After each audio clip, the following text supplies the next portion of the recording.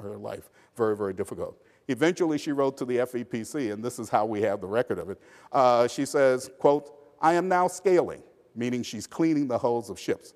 "I am now scaling. It is hard work, but our crew is mixed, and we are all treated alike. Why couldn't the same be said for the skilled workers?" Why couldn't the same be said for the skilled workers? Eventually, labor shortages and production demands broke down somewhat this arcane racial classification. But most black workers remained in unskilled work for the rest of the war. Let me repeat that. Most black workers remained in unskilled work for the rest of the war. Two barriers were rarely ever crossed. In one instance, black men and black women, regardless of education or experience, did not become clerical workers, or in other instances, they did not become supervisors. In other words, they couldn't work in the office, they couldn't handle the paperwork in the office, and they could not become supervisors. As a matter of fact, one of the shipyard managers spoke to that very question in 1944.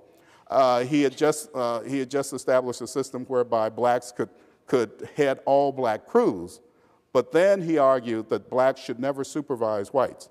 And then he said it like this: "We wouldn't ask white people to work under a Negro, and we shouldn't expect them to."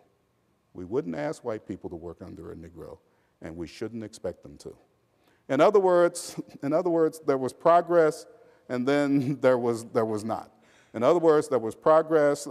Black people were working in jobs that they had never had before, the kinds of jobs they had never had before. They were making a great deal of money, and they were certainly in many instances outside of the South. But racial discrimination still existed. Marginalization still existed, even in what were considered to be some of the best jobs in the country. After jobs, housing was the greatest challenge facing black workers in Portland, especially the migrants.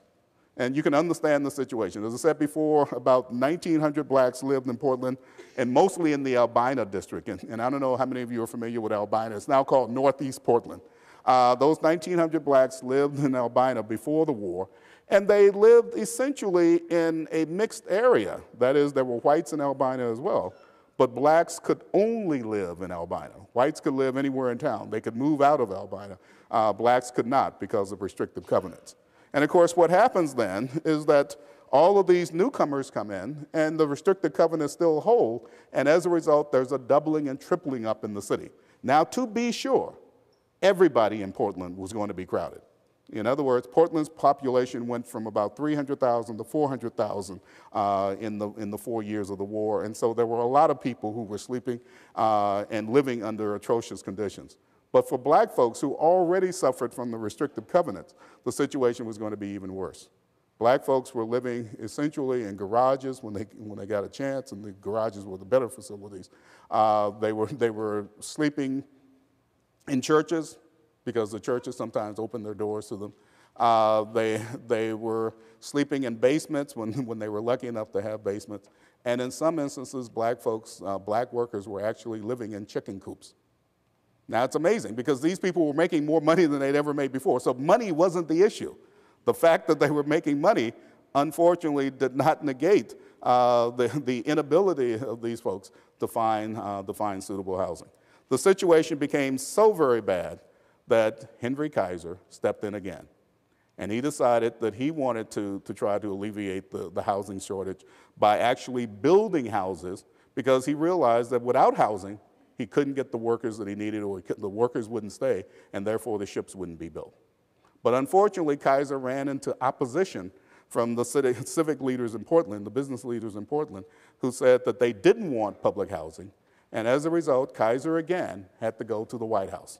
He had to go to the President of the United States and get a special dispensation to create a remarkable community that would be known eventually as Vanport. These are images from Vanport. And just to put a perspective on this, Vanport would be the world's largest war housing city. In other words, it would be the largest single housing project built anywhere in the world, as far as we can determine, unless there's something in the Soviet Union that we don't know about, anywhere in the world in the World War II period. To put it in perspective, Vanport would eventually have 42,000 inhabitants or residents, and as such, it would become the second largest city in Oregon, second only to Portland itself. Vanport, as I said before, was the nation's largest wartime housing facility, and actually this is proof. You can see the number of units that were built by the federal government for the Kaiser workers, and you can see them in comparison to much larger cities. Los Angeles and New York, of course, pale in comparison to what was going to take place in Vanport.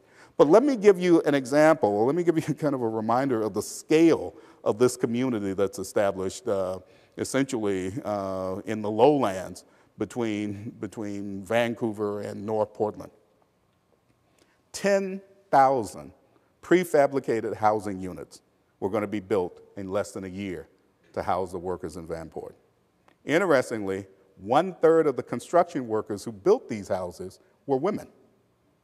This virtually self-contained city had 5 grade schools, 6 nursery schools, and eventually it had Vanport College, out of which emerged Portland State University. Vanport also had 3 fire stations, a U.S. post office, a police station, a movie theater, a 130-bed hospital, a library, and 16 playgrounds. In other words, this really was a community. And it was a community that, how will I say this? It was a community that tried to come to grips with race. There were attempts to try to integrate facilities, as you can see here, this Bible study class, but also there was an informal segregation, housing segregation going on, because virtually all of the blacks were by custom, not by law, but by custom, confined to the south end of the Vanport area along Cottonwood Avenue. By 1945, half of Portland's 22,000 black residents resided in the city of Portland, and the other half were in Vanport. Whether they lived in Portland proper or Vanport, that is in the housing project in Vanport, they were racially segregated. That is, the housing was racially segregated. A Portland Urban League official made the linkage between segregated housing and societal well-being when he declared in 1945, a man who must crowd his wife and children into an unsafe and unsanitary home becomes an unstable citizen. Becomes an unstable citizen. Restrictive covenants, of course, were the cause of deteriorating housing. And the covenants had existed long before World War II, and they existed not just in Portland. As you're going to see, they existed in Seattle and a whole host of other cities across the country. There were 3 solutions to this situation. The first solution would be for the community, the white community, to have reduced or eliminated its opposition to the black presence and allow blacks to live anywhere in the city. In other words, residential integration. But I'll be honest with you, that was the option that was least likely to happen in the 1940s. The second option was to build more public housing in Portland, not just the Vanport community, but to build public housing and disperse it throughout Portland. However, Portland officials, supported by the Chamber of Commerce and other civic groups, discouraged the construction of new housing. They were already angry that Kaiser had gotten Vanport, and they drew the line and said there will be no other significant public housing projects in Portland. And essentially, they made the argument, it was very, very clear, they made the argument that if we build public housing, we literally invite the blacks, and in some instances, the southern whites, to stay.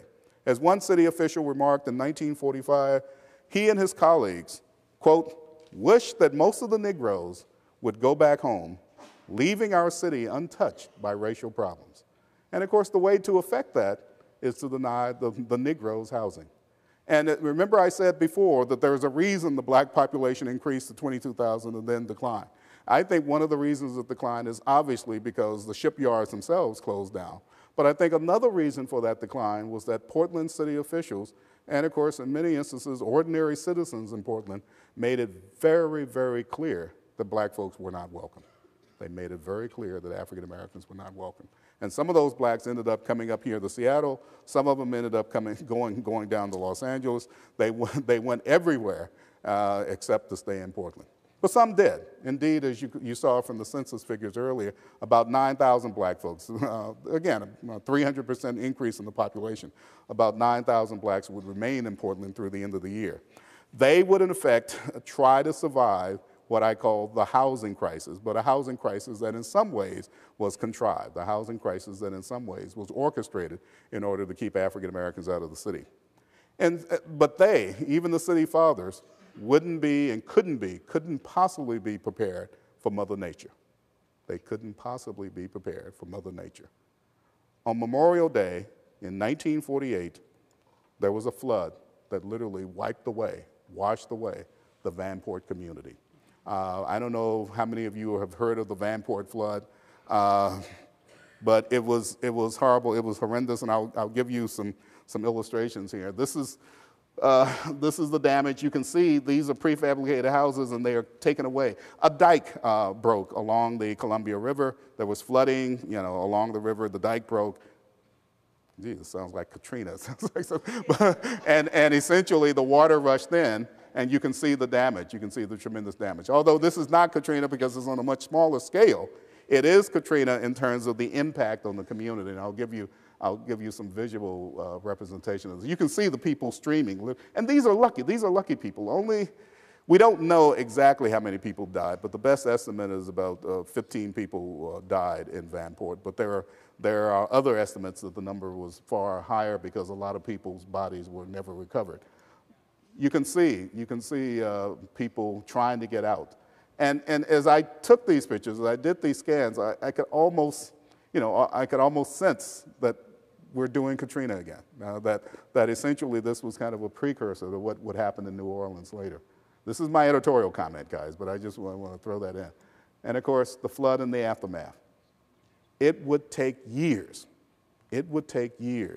before many of these people would be readjusted into the Portland community. Right there at the bottom, you can see the Red Cross. And here you can see very clearly the Red Cross helping both blacks and whites. And you can see, notice this is not just about black folks. There are white folks who are also going to be made homeless by the flood. And as I said, it would take years, perhaps even a decade, before many of these people were going to have their lives restored as a consequence of this flood.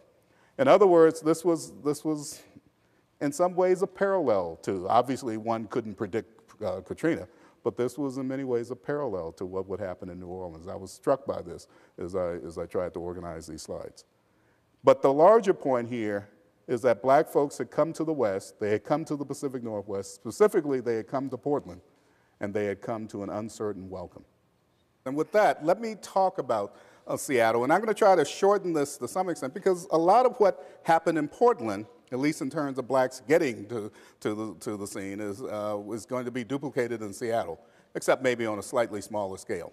Blacks, of course, come to Seattle initially to work in the shipyard industries, not Boeing, but to work in the shipyards. And of course, there are a number of shipyards. I think we've forgotten our shipbuilding heritage here in Seattle, but we were a major port or a major area for shipbuilding in the 1940s, at least through the World War II period as well. But by 1943, the focus of black employment is going to shift, just as the focus of employment for most workers is going to shift to Boeing. Boeing is going to be the major employer. And look at that image on the right. I just want to comment on that. That's a remarkable scene. This is the war bond rally at Boeing Field in 1943. It's hard to imagine a scene like that even today. Maybe it could happen, but I think we've rarely seen anything like this. But this shows you the tremendous impact that Boeing has on the local economy. These are workers, and they're obviously not all of the workers at Boeing, but these are workers at Boeing in the middle of World War II. As I said, by 1943, most African Americans who were coming to Seattle were coming to work at Boeing. By the end of the war, 4,000 black folks worked in the shipyards out of 60,000 workers, and 1,200 of 42,000 aircraft construction workers in Seattle were African American. Of course, in Seattle, when we talk about aircraft construction, that's all Boeing. Despite this shortage of workers in Seattle's defense industries, some industrialists and some labor leaders opposed the hiring of African Americans. This is labor power. This is the march of the Boeing Union, the Aero Mechanics Union, Local 751, and I want to talk about 751 in a minute. But again, it's a remarkable scene that I don't think will be duplicated anytime soon in the streets of Seattle. But these are workers marching to Seattle City Hall. Notice they're not marching on Boeing, they're marching on City Hall, and they're marching for political reasons as much as economic reasons, and it reflects on the tremendous power of the Boeing workforce in the city at that moment. But unfortunately, that Boeing workforce was divided, at least initially, about whether African Americans would be included among them. As a matter of fact, after Executive Order 8802, the Northwest Enterprise, which of course was the leading black newspaper in Seattle, essentially continued. Notice I didn't say it began. It continued its campaign to try to integrate Boeing. As a matter of fact, the newspaper said in September 26 of 1941, this is what, 3 months after the executive order, the president's memorandum issued to quiet the rising tide of Negroes' protests falls on deaf ears in the far Northwest. And the newspaper had good reason for that pessimism in 1941. Boeing, in its 25-year history, had never hired an African American for any capacity, not even as a janitor. Moreover, that pattern seemed unlikely to change. In the 10-week period after Executive Order 8802 became law, the company hired 1,000 new employees per week, but none of them were African American. Not a single one was an African American. In response to this, the black community, the small black community, organized. The black churches, the fraternal organizations, the political clubs organized a committee, what I think the longest name in African American history, the Committee for the Defense of the Negroes' Right to Work at Boeing Airplane Company. But you know the idea. The idea was to try to get political change. The idea was to use the might of the federal government on one hand, to use the power of the African American community on the other, to try to integrate Local 751, which was the International Association of Machinists, or the Aero Mechanics Union. Ultimately, pressure from the committee, pressure from the federal government, and most importantly, the growing labor shortage forced Boeing and the Aircraft Workers Union, Local 751, to allow the first black production workers at the Seattle aircraft plant in the spring of 1942. Nonetheless, some union leaders were still displeased that even the temporary, and this was called at that time a temporary opening, the temporary opening of Boeing to black workers and other people of color and to women. And only because of the huge labor shortage was something done. James Duncan, a representative for Local 751 of the International Association of Machinists, said this: "We have officially gone on record as agreeing to live up to the letter and spirit of the executive order. At the same time, we rather resent that the war situation has been used to alter an old established custom and do not feel it would be helpful to war production." The old established custom is racial discrimination, guys, in case you didn't know. And they said this wouldn't be helpful for war production. Let me make a footnote. Let me make an aside to this, and it's a very important aside. There was the committee with the long name, that is, of African Americans who were working to try to integrate Boeing from outside. But there was also a group of men, and all men, remember, because Boeing didn't have any female workers, there's production workers at that time. There were a group of men within the union who were trying to integrate the union as well. Some called them communists. I don't know if they were or not, but that was an easy charge to level, because these were individuals who were dedicated to trying to change the pattern of racial discrimination. And one of those people was Hugo Lundquist. And you can't tell, well, you may not be able to tell, but go to the very top of that image. You see the man speaking out the window? That's Lundquist, and he's addressing members of Local 741. And essentially, I use this image to show you that there's actually a battle going on within the union. That is, there are those within the union who are trying to integrate it from the inside, just as though there are those who are struggling from the outside to try to integrate the union. Unfortunately for Lundquist and the others who were trying to integrate the union, they were going to be accused of being communists. There was going to be a trial of these men, and there were other charges that were brought against them as well. But one of the issues was the fact that they were trying to integrate the union, and as a result, they were expelled. As a result, they were expelled. That, fortunately, was not the end of it, because by 1942, the labor shortage would eventually allow African Americans to work in Boeing. And I want to go to the next slide. This is Dorothy West Williams. She is the first production worker at the Boeing Airplane Company in 1942. And I think it's significant that the very first production worker was a black woman. The very first of the blacks who worked in production was a black woman. And indeed, this would be the situation in Boeing throughout those years, throughout the World War II years. To give you some statistics on this, by July of 1943, African American women constituted 86% of the 329 black employees at Boeing. In other words, this was a female workforce. These were women who were going to work to build the planes, to build the B-17 bombers, and eventually the B-25 bombers that would be so effective in destroying the Nazis and eventually forcing the Japanese to surrender. Wartime job demands had finally broken 7 decades of an employment pattern in Seattle. We're not talking about the rest of the country, but in Seattle, where the majority of black workers, and particularly black women, were unskilled laborers and specifically domestic servants.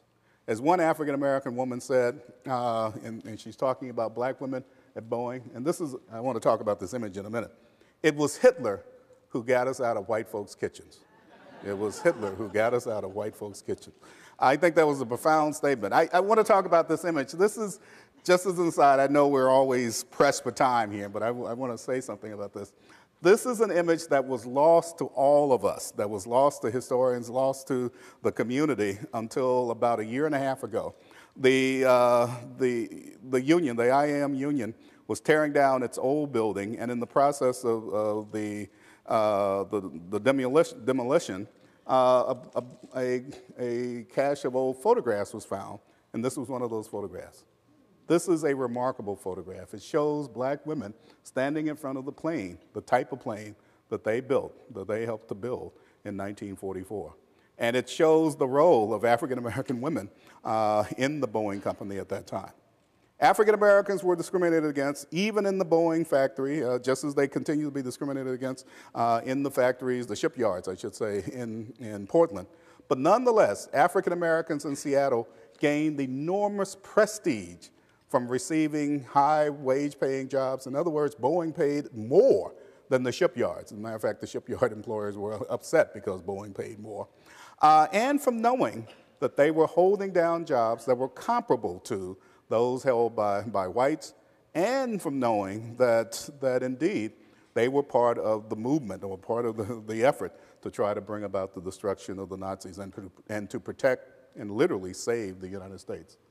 But before I leave the discussion of Boeing, I want to show this other slide. And this shows the other side. Not only are African Americans being changed by what's going on in Boeing, but the rest of society is being changed as well. This is Inez Sawyer. I don't know if she's a typical worker, but read her words, because they show something about the way in which the war and the close proximity of these black and white women in the workplace is in effect challenging age-old customs, age-old ideas about the proper place of African Americans and other people of color in society. Boeing provided good jobs, and that's obviously a plus. Boeing provided the opportunity for African Americans to make a substantial amount of money, even though, again, there was the housing shortage in Seattle, just as it existed in Portland and elsewhere. But good jobs at high wages could still not prevent the rise of racial tension. And there was a tremendous amount of racial tension in Seattle, as it was all over the country. Now, in the rest of the country, that racial tension spilled over into violence. This is Detroit. This is the image that a lot of African Americans remember all too well. Detroit had the worst race ride as far as African Americans were concerned. The worst race ride was probably the Zoot Suit ride, but Detroit had the worst race ride in the country in 1943, but not the only one. Not the only one. Detroit was in some ways kind of representative of the growing tensions, because essentially what you have are African-American workers who are either coming to places like Detroit and Seattle and establishing themselves, establishing their presence as workers with their sense of equality, and going against, again, those age-old practices of discrimination, going against those who decided that African-Americans should remain in their place. And of course, this tension would grow in Seattle.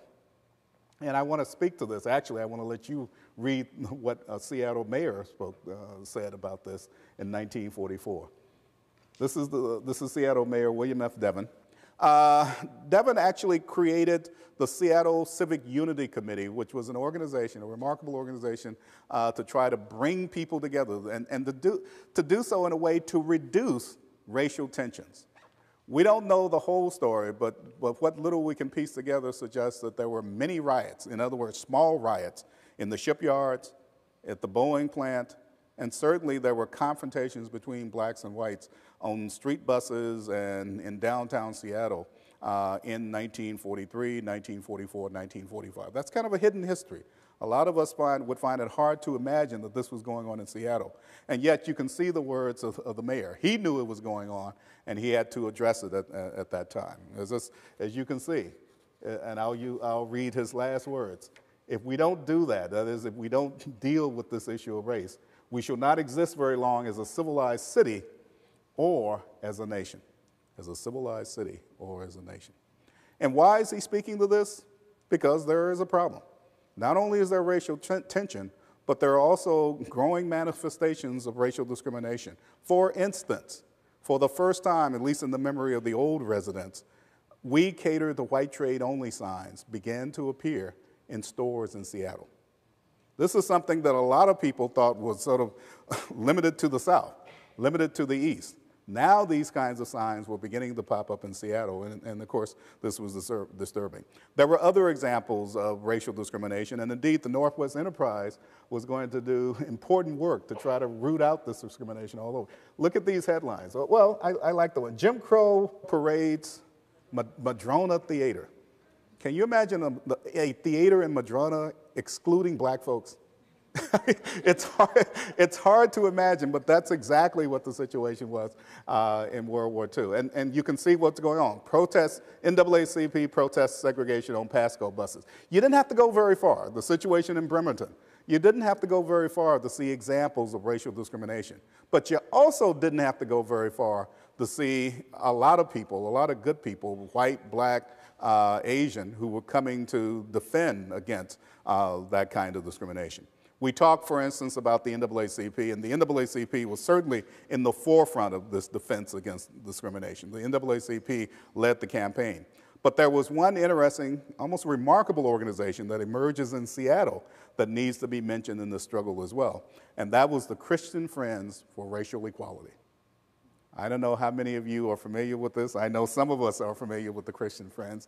The Christian Friends was started by a group of concerned citizens, a group of people who were concerned about the growing racial tension. These were white and black folks who were concerned.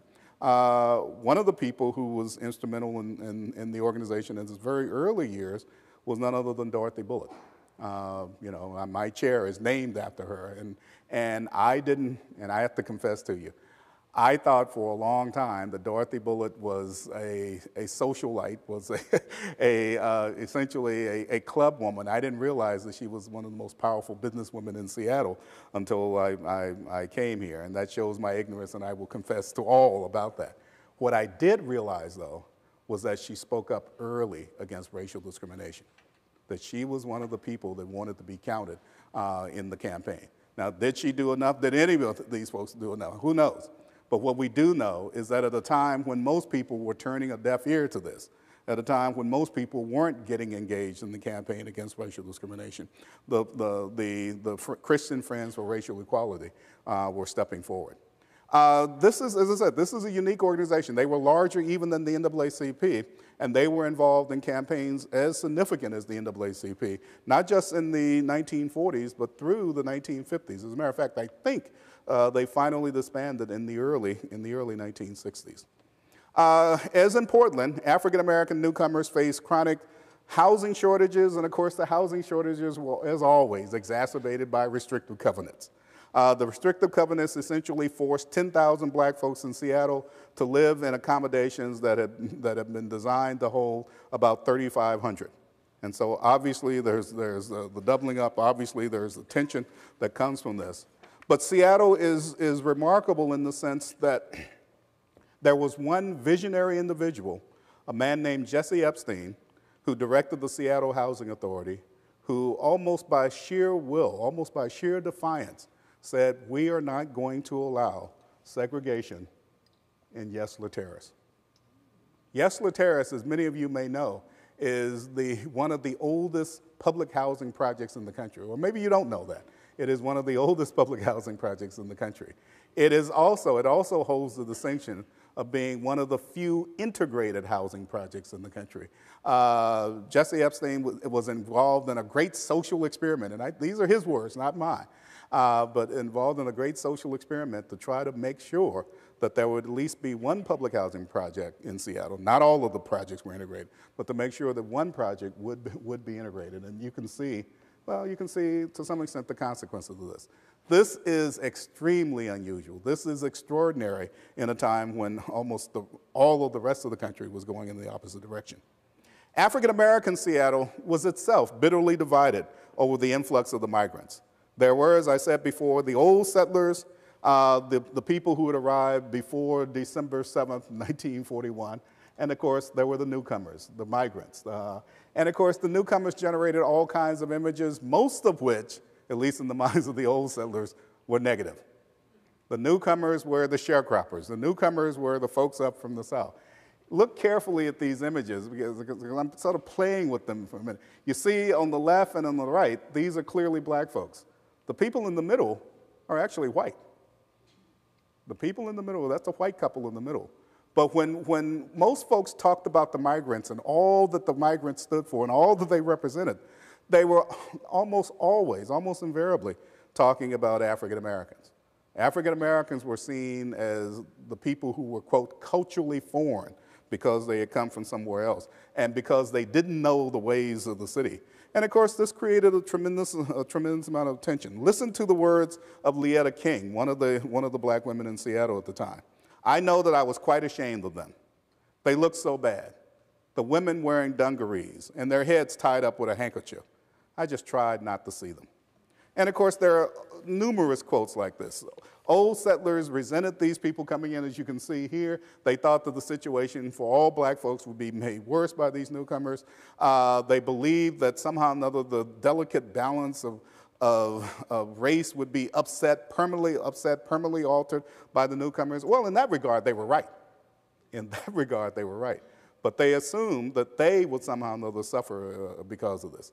As another old-timer said, Melvina Squires, these people were pretty conspicuous, meaning the newcomers, the migrants. These people were pretty conspicuous. They were loud, they were happy, they were crude. And of course, that was juxtaposed against the image of the settlers, or the old settlers, or the blacks who had been here for a long time. I will say, though, that not every one of the old settlers felt this way. Listen to the words of Armetta Hess in a 1968 interview. She's describing what I call the myopia of a lot of her contemporaries. She said, we were always talking about these sharecroppers, these sharecroppers. We're all sharecroppers. We just got here first. The migrants had their own set of grievances against the old settlers. The migrants felt that the old settlers hadn't done enough to fight for civil rights. They felt that the old settlers had been too quiet on questions of racial discrimination. And they certainly believed that this notion of racial progress and the notion of good race relations was grossly exaggerated. And they believed that it was grossly exaggerated, not simply because they had come, but because essentially the old settlers had been too passive, too willing to accept the old standard. Eventually, the mutual hostility between the old settlers and the migrants faded. Community leaders created the Association for Tolerance, which operated out of the two leading black churches in September of 1943. And the Association for Tolerance was created, quote, for the purpose of orienting our new residents into our way of life. The migration of the 1940s altered the racial configuration of Seattle, making blacks, for the first time in the city's history, the largest racial minority. That is, they replaced Japanese Americans. And of course, we know Japanese Americans were removed from the city in 1941, 1942. But even had the Japanese population remained in the city, blacks would have been the overwhelming majority. Blacks would have outnumbered them. And of course, there's a problem. There's an unfortunate corollary to the coming of blacks, particularly blacks who in many instances had no experience with the Japanese. Now, I don't want to go too far with this. I don't want to suggest that the African Americans and Japanese Americans had absolutely no tension between them before World War II. I think it would be naive to say that. But certainly when you compare the situation in Los Angeles or San Francisco or Oakland there was far less tension and far more cooperation between Japanese Americans in Seattle and blacks or African Americans in Seattle than in any of the other cities on the West Coast. Some of that, much of that, was shattered by World War II. As African Americans came in from the South, and to be honest with you, as African Americans sort of absorbed the generalized racial discourse of the time that tended to demonize all Japanese people. Remember, we're fighting in a war against Imperial Japan, and there were the worst caricatures, I don't have examples of this, but there were the worst caricatures of the Japanese that you could imagine on buildings right here in downtown Seattle. You don't have to go very far to see these things. And as a result, there was a general rising of tension or an increase in tension against the Japanese. And of course, black people shared in these beliefs. Black people, in effect, became increasingly dismissive of the Japanese and ultimately of the Japanese Americans. As one internee said when he returned to Seattle, when he returned to his home on Jackson Street, he said, for the first time, I felt persecuted, but the persecutors spoke in the accent of the persecuted. The persecutors spoke in the accent of the persecuted.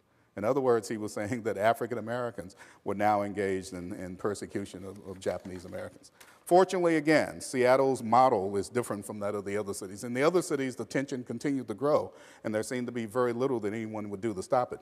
But in Seattle, a remarkable organization, the Jackson Street Community Council, was formed in 1946. Now, I'm not going to stand here and say that the Jackson Street Community Council was formed to deal with racial tension.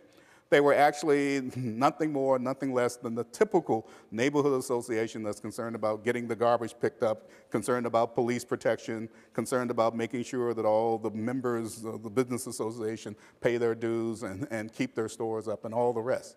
But in the process of doing so, they were engaged in what I call race work. They were engaged in work that would eventually result in the lowering of tensions between and among Asian Americans and African Americans. I won't get into all of the detail here, but I want to go to the next image, and I want to hold it up for a minute.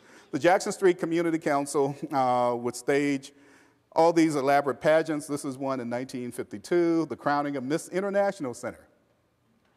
And in 1952, the first Miss International Center was Adele Avery, a black woman. And there was a conscious effort to try to essentially rotate the officers among the Jackson Street Community Council, among Filipino Americans, among Chinese Americans, among Japanese Americans, and of course among African Americans. Again, I don't know if they said they were doing this in order to try to eliminate the racial problem, but in the process of doing so, they were creating a model for interracial cooperation that would extend well into the 1960s and beyond. The migration of African Americans to Seattle during World War II would continue into the post-war decade. Unlike Portland, where many black people left. Indeed, Portland lost over half of its black population. Half of its 1945 black population had left the city by 1949, 1950. Just the opposite happened in Seattle. Seattle had 10,000 black folks in 1945. By 1950, it would have 15,000. Part of that has to do with, unfortunately, the Cold War. Part of it has to do with the fact that Boeing would continue to grow. Even though World War II was over, we were in the Cold War certainly by 1947, 1948, and as a result, Boeing would prosper, and that Boeing prosperity would result in African Americans continuing to come to Seattle, and in many instances, either working for Boeing itself or working in a city that was made prosperous by Boeing. As a result, Seattle blacks seem to have a pretty good life. As a matter of fact, I want to bring up this next image. This is, I think, a remarkable image at a number of levels. This is Our World magazine, and for those of you who don't know, this was a magazine that was the rival to Ebony. Unfortunately, they didn't survive. Ebony did, okay? But they wrote about Seattle in August of 1951, and they said literally that this is the best place in the country for black folks. And they talked about the kind of integrated living facilities there. And what you see, the picture you see here is, what is it? This is Rainier Vista. This is Rainier Vista. This is a completely different image of Rainier Vista that we would have in the 1970s, 1980s, 1990s. And of course, there are people working to try to bring back this image, those people who are trying to redevelop Rainier Vista to this day. But in 1947, 1948, 1949, Rainier Vista was the example, kind of the model of a racially integrated community. All of this augured well, all this spoke well for African Americans in Seattle. As I said, other places envied Seattle. The people in Chicago, the people at the Chicago Defender said that Seattle was the best place to come, and indeed urged blacks to leave Chicago, urged blacks to leave the South and come to Seattle. Not all of them did, obviously, because Seattle's population didn't grow that much. But the very fact that Seattle seemed, for one brief moment, the promised land, tended to make national news at that point. Moreover, there were a number of what I call firsts. And I guess I have some ambivalence about even talking about first, because when you talk about the first this person and the first that person, you're also talking about the long legacy of discrimination. But on the other hand, there were people who were going to move into areas or engage in activities that they hadn't engaged in before. These are two of the firsts in Seattle. Thelma DeWitte, the first school teacher, and John Prim, the first judge in 1950. These are remarkable individuals, but they are two of a number of individuals that are emerging at that particular time. This list could go on and on and on. There are probably about 12 names that I could list here, but I won't do it in the interest of time. There was also political growth, and I'm glad Larry's in the back to hear this, Larry Gossett, our county councilman, because African Americans were increasingly active politically in the World War II period. Indeed, it was the migration that spurred that activity because there was a much larger black community. In January 1946, Reverend F. Benjamin Davis, and by the way, here he is in the middle of this slide, and I love that outfit he has on. But Reverend F. Benjamin Davis, the pastor of Mount Zion, enters the race for a city council seat. With the endorsement of organized labor, Davis garners 27,000 votes in a city that had only 3,500 black voters. He lost his council bid, but just barely. But nonetheless, he set the stage, or he proved the point, that African Americans could run successfully in a predominantly white city. He proved that African Americans could actually gain votes from people outside of the African American community. And of course, the man who would prove this even more so was Republican Attorney Charles Stokes. We saw him at the very beginning. Charles Stokes was elected to the 37th legislative seat, and he became the city's first African American representative in Olympia. Seattle's expanding economy, based in the early 1950s on defense spending, prompted by the Cold War. And again, kind of the paradox here. The tension in the world generates prosperity for Seattle that some African Americans benefit from. Created a city that seemed capable of absorbing all of these white and black newcomers. The economic growth, however, unfortunately, hid a lot of growing problems. There was a rising tide of segregation in the public schools. We won't talk about that tonight, but I'm certainly going to spend a lot of time on that next week. There was growing poverty even in the midst of prosperity, and there was a growing concentration of black folks in the Central District. In other words, the ghetto was increasing. It was not declining by any respect, in any regard at that time. And indeed, the euphoria about Seattle's race relations would ultimately be challenged in the late 1950s and the early 1960s by what I call the civil rights movement right here in Seattle. But that, folks, is another lecture, next week's lecture, and so we'll stop at this point. Thank you very much.